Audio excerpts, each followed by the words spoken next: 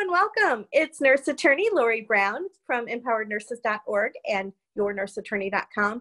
And I'm really excited to be here today on Hey Nurses, What's Next? How 21 nurses became business owners and successful entrepreneurs. So I am super excited today to bring you Kellyann Schaefer. And what is so fascinating about Kellyann is that she is a nurse but has nothing related to a nursing business and uses her nursing skills to build her business. So even if you don't want to do a nursing related business, it's totally possible. So let me tell you about Kellyann. She's a skilled multitasking mother of 4. Kellyann Schaefer is the owner of Task Complete, a personal assistance, errand, and concierge service. Kelly made a career in nursing for many years as a registered nurse.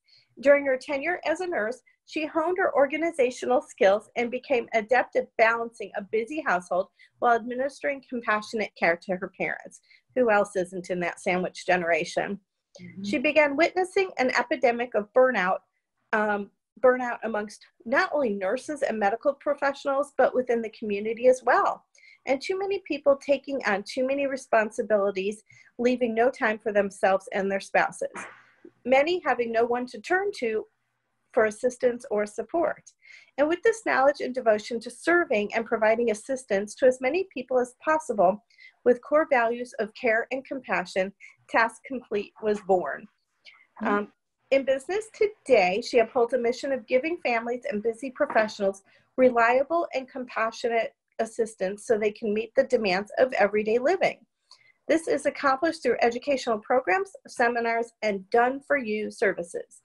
In 2015, Kelly created the Concierge Academy, where startup concierge professionals learn the tools necessary to become profitable industry leaders.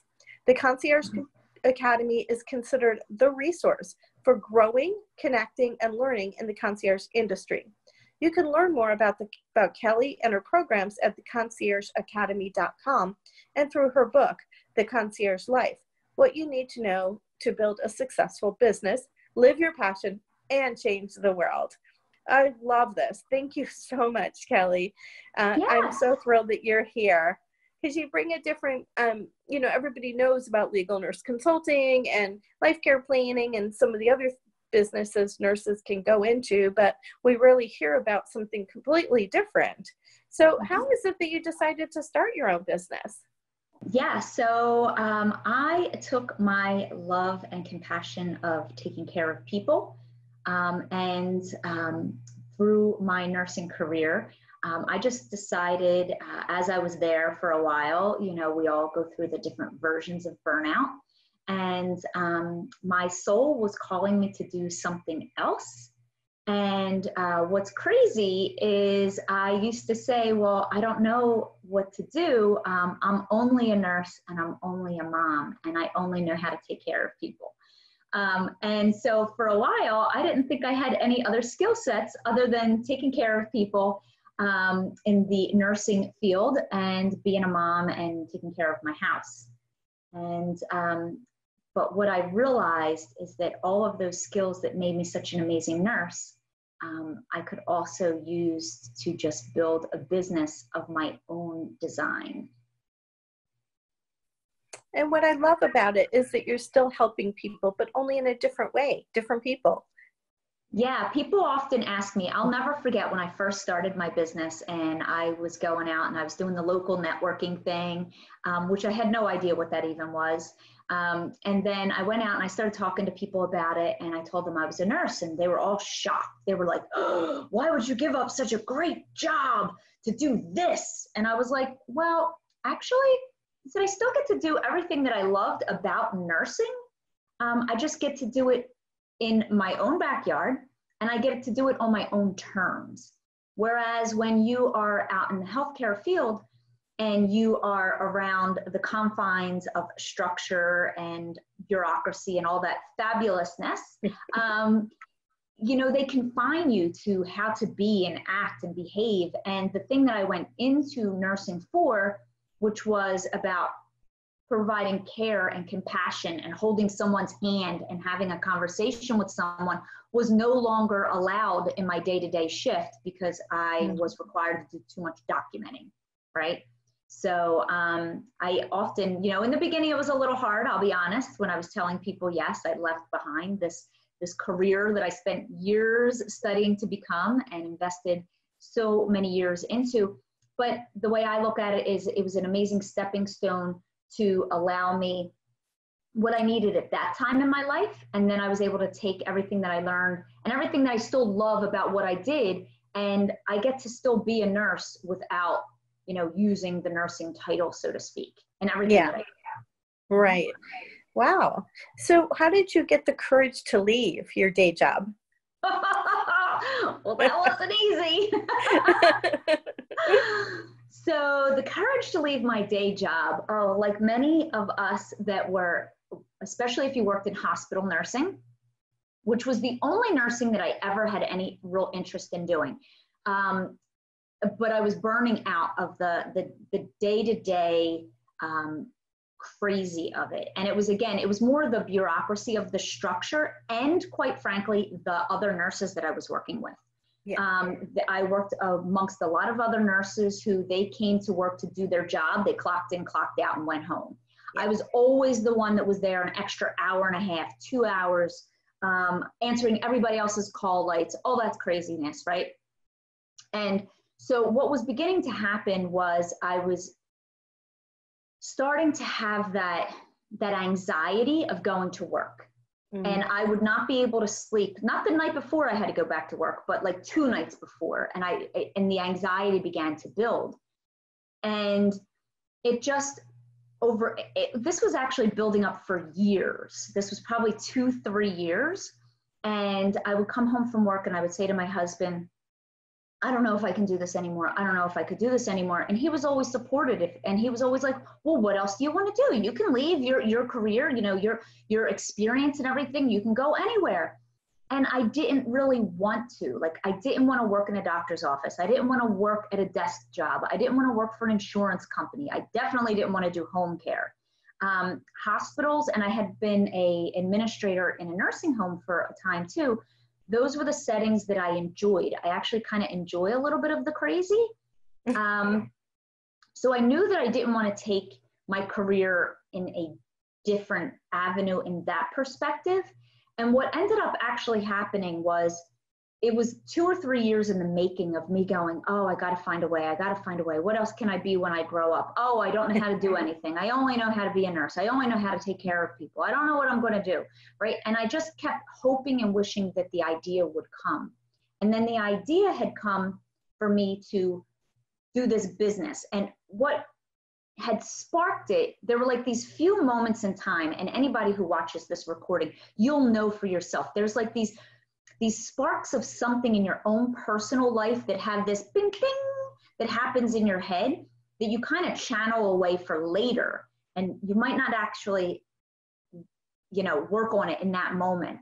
So my very first time was grocery shopping with like a kid in a Snuggie and one in a car seat and one inside a cart and one like hanging on the front of the cart and me pulling one cart and pushing one cart because I had 4 kids and my husband worked long hours and trying to grocery shop with 4 kids, which was living hell. It was amazing. And I loved every moment of it, but it was kind of crazy. Yeah. And like that moment, I was like, there has to be a better way. And then in my day-to-day in my career, and I had worked in inner city hospitals. So it was a very different experience than most people have. But we would discharge patients all the time who didn't have people at home. Their biggest concern after hip replacement was who was going to walk the dog. How were they going to get their medications filled? Who was going to bend over and change the litter box? I mean, the things that everyday people sort of kind of take for granted. So that had left this little nugget in my brain. And so I kind of compiled all these things and I was like, you know what I'm going to do? I'm going to start a business where I can just do shit for people, right? Like I just want to help people. I just want to take care of people, whatever that looks like for them. Mm-hmm. And with the legal nonsense that happens in our health system, I did not want to be part of that anymore. So the idea had come, and I shared it with my husband. He was like, okay, quit your job and start your business. Well, yeah, no, I wasn't doing that. Because I was afraid to let go. I had amazing benefits, amazing health benefits with the best prescription plan that you could like imagine, because I worked in this big, huge inner city hospital. So we had amazing benefits. And I was really afraid to unplug, and the fear was holding me back from unplugging. But the universe always has a way of rearranging itself and helping you actually get to your next step. And so what actually happened was, the short version is I had been a floor nurse working 12-hour shifts. I ended up taking on a part-time educator kind of role. I've always loved teaching, was always something I thought I would end up doing, but yes. I never ended up going into. But I had this opportunity to teach the nurses on my unit. I did that. I ended up creating almost like this role for myself on my unit. And I did that for about a year and a half. And then my supervisor was like, oh, we're having cutbacks. I got to put you back on the floor. Okay, I can do it. I didn't hear the first warning sign, right? Yes. Then she says, oh, by the way, the other nurses are getting a little ticked off that you're not doing weekends, so we need to put you back on weekends. So they put me back on every third weekend. And my husband was like, no, no, no, no. And I was like, oh, but I can do it. It's only every third. We can make it work. We can make it happen. And I worked 12-hour shifts, which actually meant 14-hour shifts, and I lived an hour away. So I was out of the house from 5:45 in the morning till typically 10 p.m. at night. And if I did back-to-back shifts, that meant I didn't get to see my kids for 2.5 straight days. But I was going to do it anyway. And then what happens? Ding!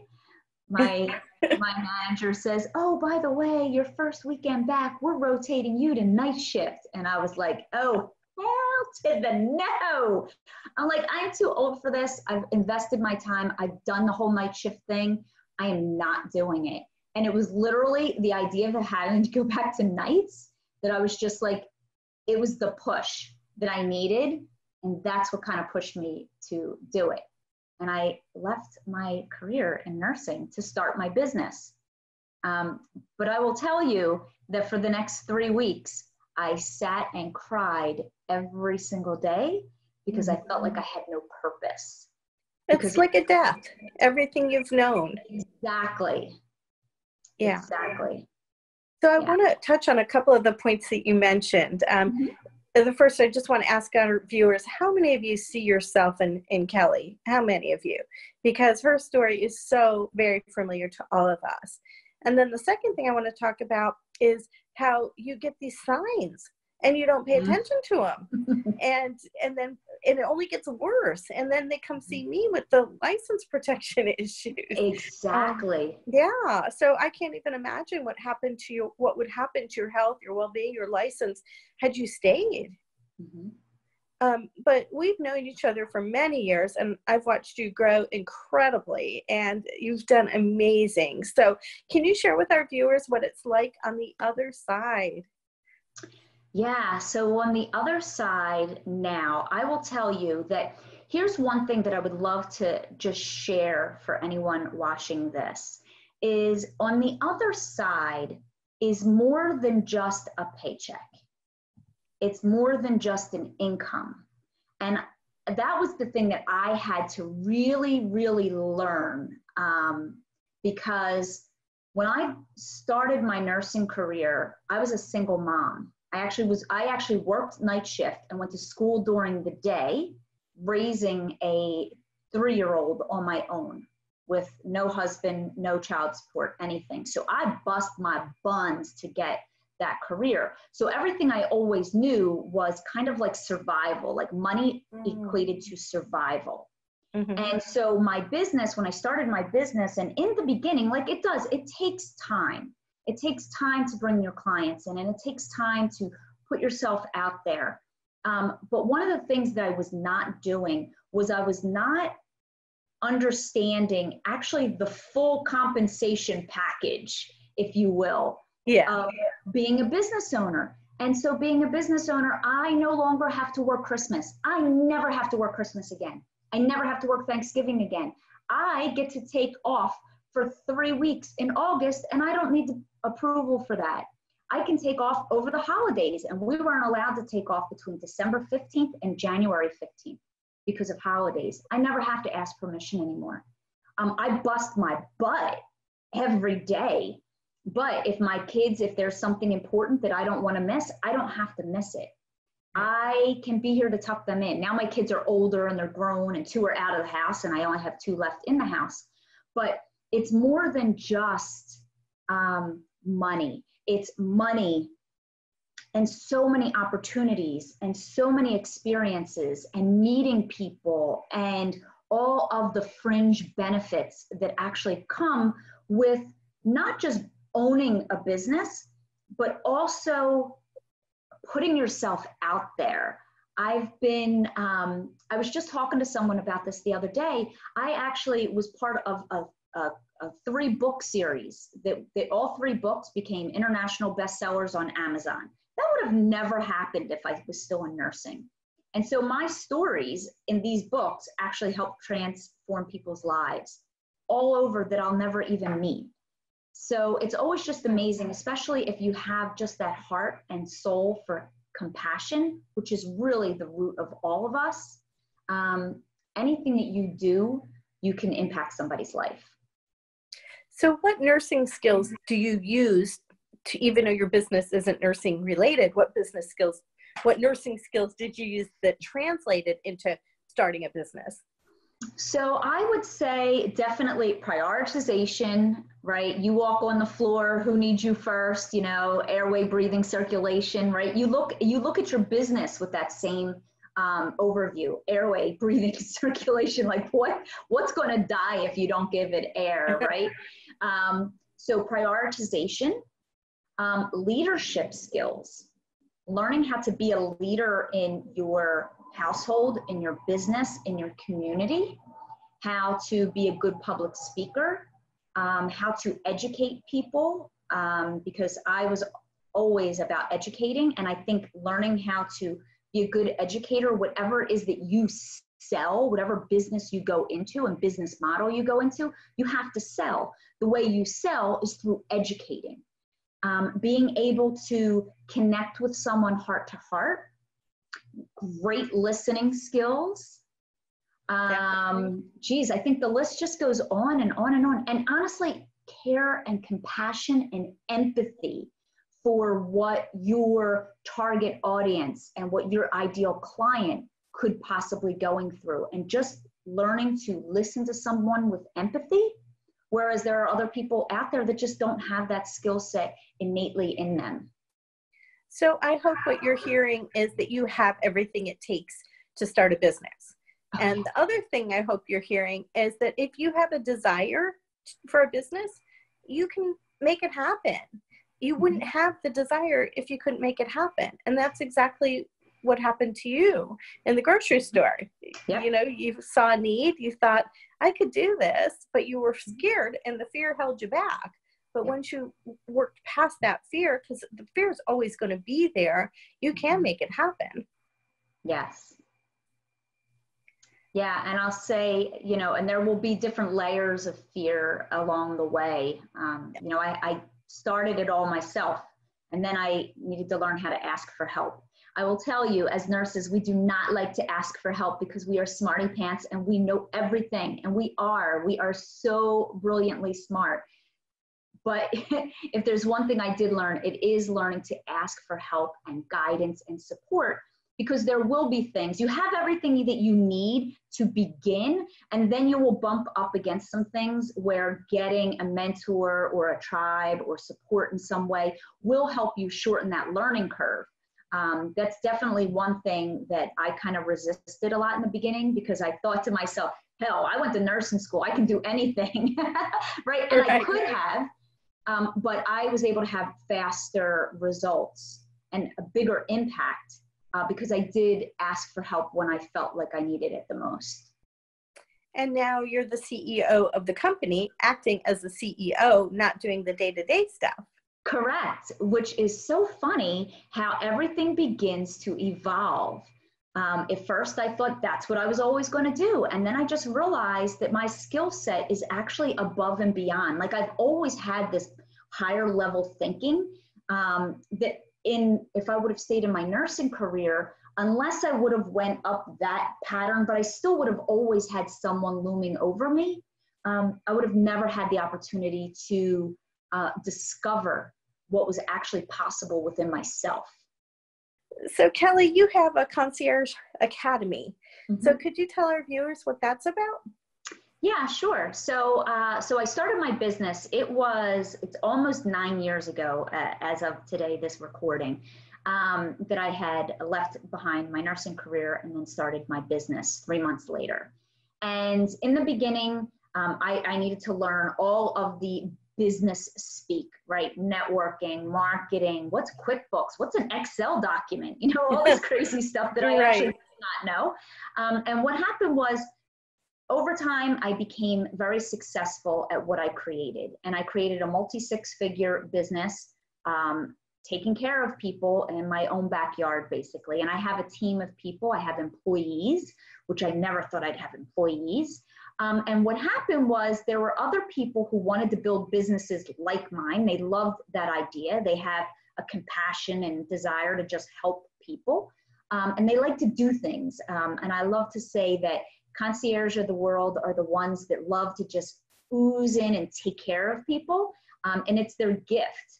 And so a lot of people started seeking me out and asking me, well, how did you get started? What did you do? Da, da, da, da, da, da. And I would have these little conversations with them. And what became, started out as a conversation here or there, built into a secondary business. Now I have 2 businesses. So the Concierge Academy is the #1 resource for people who are building personal concierge companies, whether they're focused on individuals, corporate, the senior population, all the different niches that are out there, and I help them successfully set them up so they can shorten their learning curve. And I'm all about helping people build profitable businesses and becoming industry leaders. And that's what the Academy really is. The Academy is like a resource hub, and I offer different programs and coaching programs. I do a live event once a year, and it's my way of taking everything that I've learned and now giving it to someone else and being like, here, you go do this thing too. And what's amazing is because I'm still running my service-based business, I'm still evolving as well. And as I continue to evolve over here, I get to bring it over here and teach them about it over here, which has been awesome. Wow. Because your concierge, the task complete, is location-based. Correct. Yeah, we do actually have clients throughout the country, a small fraction of them, because we don't offer just personal concierge. Like, one of our biggest service offerings is household management. So anything that you don't have time to manage in your house while you're out at work, we manage that for you. But we also have a lot of clients who just need more personal assistance. So things like booking travel, buying gifts, sending flowers, doing computer research, making phone calls, those sorts of things can be done from anywhere. So we do have clients throughout the country. But 99% of our clients are local based. Yes. That is so interesting. Who wouldn't want to get gifts for people or flowers or things like book travel? I mean, it all sounds so exciting. Yeah, it's fun, especially if you're the type of person that doesn't like to sit still, like I always was, likes a challenge. Likes to be creative and doesn't like repetition. So that's the one beautiful thing, I think, and I'm honestly probably in almost all businesses, but especially in my industry, every client is different, every request is different, every experience is unique, no two are alike. So if you love variety, it's a great type of business to get into. It sounds like nursing. Every patient's unique. Exactly. Yeah. Exactly. Oh, great. Yeah. You So never know what what is personality you're going to walk into. true? You know, you might have the grumpy Gus that you got to be like, come on. Yeah, But that's the one thing that we didn't talk about. The biggest skill that I learned in nursing that I use today is the power of the smile. Like when you were walking into that grumpy Gus's room who just found out that they have an illness or they're cranky and they don't want to get up and walk, and the incentive spirometer is the worst thing in the world you could ever teach them how to use, and you just go like this. You walk in that room, anything is possible, right? And it's funny because that's one of our core beliefs in my service-based business is everything is done with a smile, because we know how it impacts. Yeah. Wow. So what is the biggest mistake you've made in your business, and how did you overcome it? The biggest mistake that I made in my business there's a couple of them. The biggest mistake, though, that I made was not niching down in the beginning. It's the thing that all the books tell you to do. And of course, you know, most of us were like, you can't tell me, I know better, right? And that was the one thing that definitely delayed my progress, because your marketing becomes a little diluted, and it's hard if you don't have a niche and you have 5 niches, then it's like you're marketing and talking to 5 different people and you're trying to speak to 5 different people.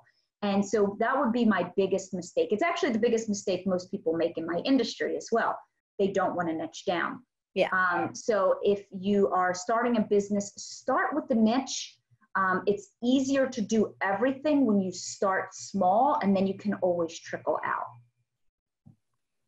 That sounds like I think we've heard several themes in these type of interviews I'm having. One is that most of us are serial entrepreneurs. We're idea generators, and we want to do everything. Yeah. And then the second thing is we all make mistakes. And so just know going in, when you start your business, you're going to make mistakes. It's part of the learning process. But we just, you know, hopefully those learning mistakes will be what you learn from and grow from, right? They're your biggest opportunities. Absolutely. Absolutely. Because you can't grow. You honestly can't grow if things are always going perfect. I mean, let's look at it, right? Exactly. So, yeah. I always say that growing a business is the biggest personal growth. Amen to that. That is for sure. Yeah. Yes, absolutely. It's all about stretching yourself, reinventing yourself. But again, it's great who you become in the process. Yeah. So you've given a generous gift, how to market your local based business, even on a shoestring budget, 20 proven low to no cost marketing strategies. So could you tell our audience about that? Yeah. So any of you who are out there who are building a local based business. So if you have an online business, this might not be the right, support for you. But if you're building a business that's local based, and honestly, no matter what business it is, my core people that I talk to are in the concierge personal assistant space. But if you have a local based business, everything that's in that freebie is on point, totally relevant, and will help you market yourself faster without spending a lot of money on unnecessary stuff and ads that people try to sell you, and all the stuff that people will tell you work, but it actually doesn't. The biggest thing about marketing any business that is local based is you are local, right? So go connect in your community. But this free guide gives you 20 ways for you to do that with some really good ninja strategies as well. And I've compiled it together so it's really easy, and you just kind of just go through the checklist. Oh, that's great. Thank you so much. So meaty. Thank you're you. Welcome. We will put the link below the video. So again, thank you. That was very generous of you. I know when you said about people try to sell you advertising, somebody that I know bought advertising at the movie theater. And I'm like, who goes to the movie theater in the dark and wants to write down a company name, a website, a phone number? So I kind of felt bad for her. But, it's things that learning lessons. It's all learning lessons. It sure is. My people, the same thing. They were promised, a full color page ad, in the paper, it's going to be in front of 10,000 people. And I say, look, your target are busy people. They're not reading the paper. It's coming in and it's going right in the recycling can. I guarantee it. So, a $1,500, full spread is not honestly a good use of your money, especially in the beginning. Once you're established, that's a whole different story. Right. But I could talk about this for days. Well, and I could talk to you for days, but we are running out of time. So I would like to ask one more question. Sure. And that is, what advice would you have for nurses who want to start their own business? So what I would tell you to do is, if the desire is there, it's a calling from within. Listen, here's the fact. Callings are given to us, and they're like gifts from God. And if God gives you a gift in your lap and you don't run with it, he's going to take the gift and he's going to move it on to the next person. So that is for you. That gift is for you. And the thing is that honestly, there are so many opportunities in nursing right now that you could begin to take that idea and put it out there, starting it out as a side hustle while you have some consistent income coming in over here, working like 1 or 2 days a week or a per diem kind of thing, and make it happen. But just know that everything you have is in you, and that everything that you became is here to serve you for the next level of who you are meant to be. Just go for it. Beautiful. A funny story, years ago, 2 women were on the beach in Cancun drinking the coconut water, and they said to each other, we should bottle this. And of course, nowadays, they didn't do anything, but nowadays there's coconut water everywhere bottled. So if you have that idea, hurry up, act on it. You never know until you do it. And you never know what's available to you or what's next or how life can be if you don't. Yep. And just be open with curiosity. Yeah, definitely. And you're not I know a lot of us our businesses have morphed and grown till we found like the right thing. And that's okay. That's all part of the process as well. Don't feel like you have to have it perfect at first. We've all, like your business has morphed and grown in so many different ways as well. Absolutely. Yeah. Yeah. And there were a lot of things that I tried that didn't work in between too. Exactly. And I was like, yeah, I'm not loving that. We're going to let that go. Yeah.